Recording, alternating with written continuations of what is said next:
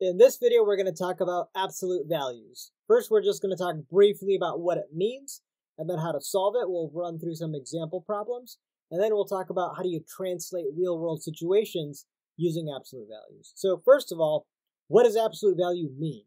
Well, it means distance, specifically distance from 0.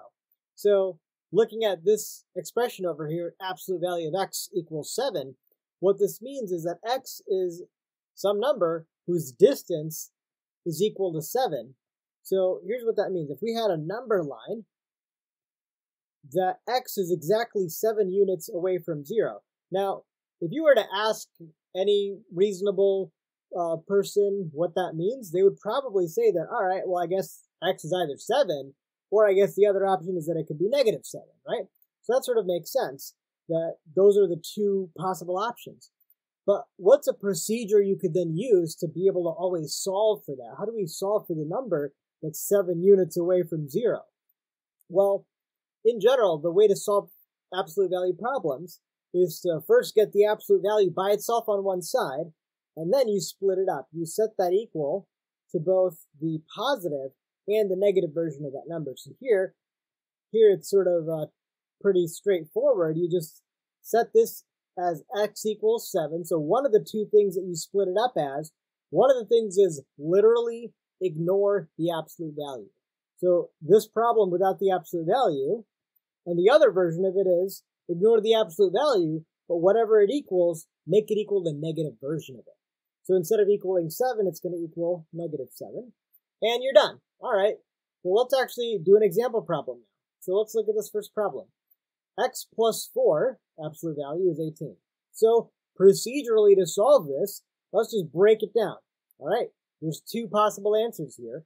The first one of which is literally just without even thinking, write down the equation without the absolute values. So without even thinking, x plus 4 equals 18. All right, there you go. That's one version. The other version is the same thing, except setting it equal to the negative of what the right-hand side is. So x plus 4 not equals 18, but negative 18. All right, now let's do that. So solving this, subtracting 4 from both sides, we get x equals 14, right? And here we subtract 4 from both sides, negative 18 minus another 4 is negative 22. So here we get x is negative 22. So those are our two answers. So now that we have that, one thing to then do is to plug it back into the original expression and check to see if it makes sense. Now, in general, when you're evaluating an absolute value, if it's just a number, if I were to just say new day, new question, what's the absolute value of negative 13? Again, what it means is how far away is this number from 0? And it's 13 units away from 0, right? So that's just going to equal 13.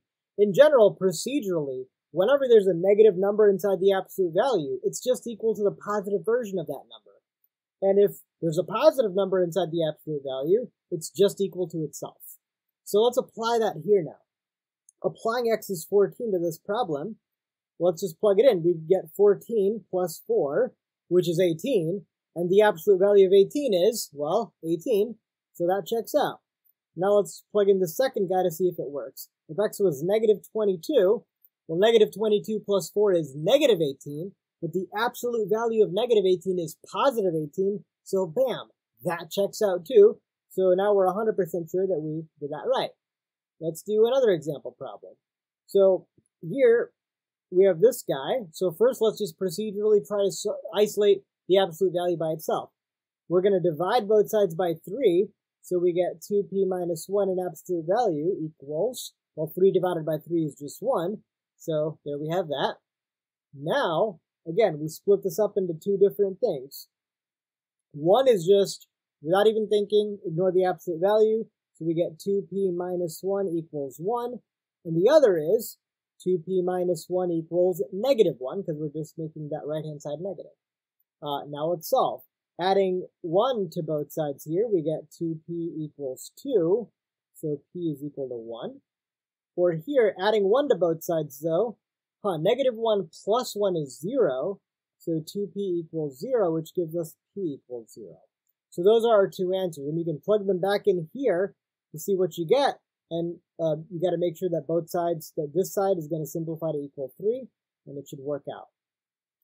Same thing with this. Let's just do this one out. This one looks a little bit complicated because, man, there's like 2 different absolute values here. But they're like terms because 2x minus 6, 2x minus 6 in absolute value, those are like terms. So here you just have like 6 of them, and here you just have like 1 of them. So you could here you could subtract 2x minus 6 in absolute value from both sides. And here on the left-hand side, these just cancel and you're left with just 10. And here you have 6 of something minus 1 of that. So you're just left with 5 of that, right? So you're left with just 5.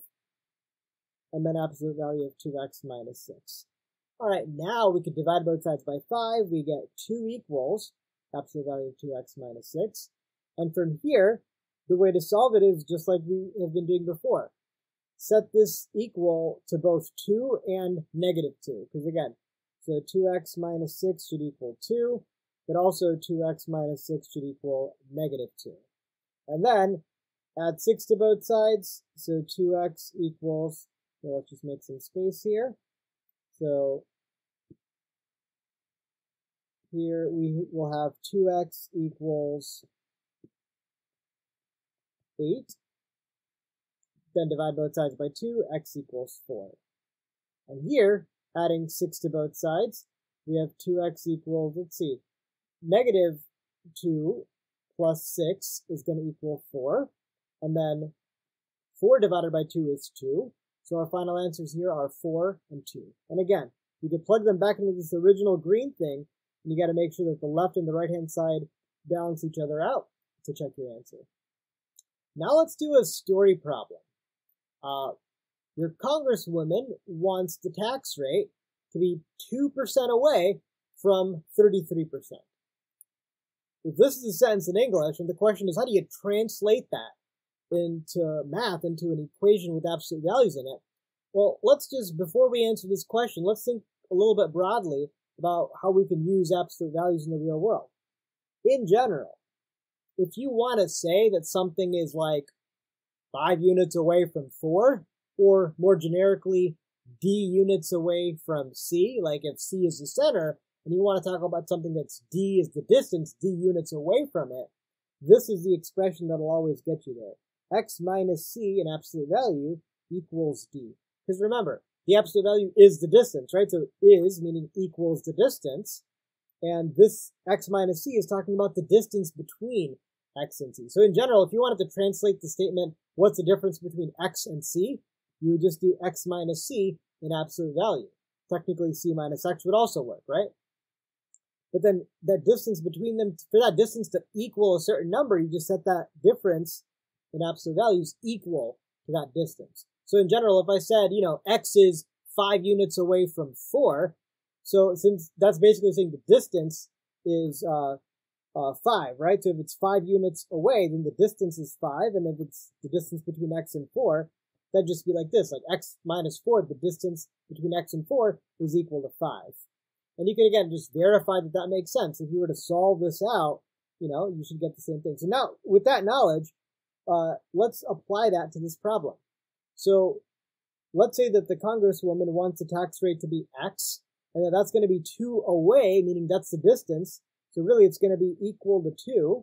What's equal to 2? The distance between X and 33, right? The distance between her tax rate and 33, that distance is 2. And if we wanted to solve this out, we would just have, there's 2 answers here, right? X minus 33 equals 2. Again, ignoring the absolute values.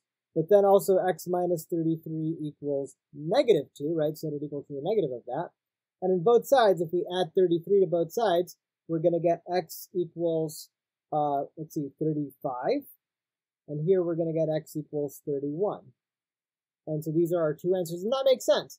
Because compared to if we had a number line of 33s in the middle, if you're 2 away from 33, you're either 35 or 31. But now, using this procedure, we have a way to answer this question, even if it wasn't like obvious, even if the numbers were weird or complex, we have a procedure for how we can solve these problems.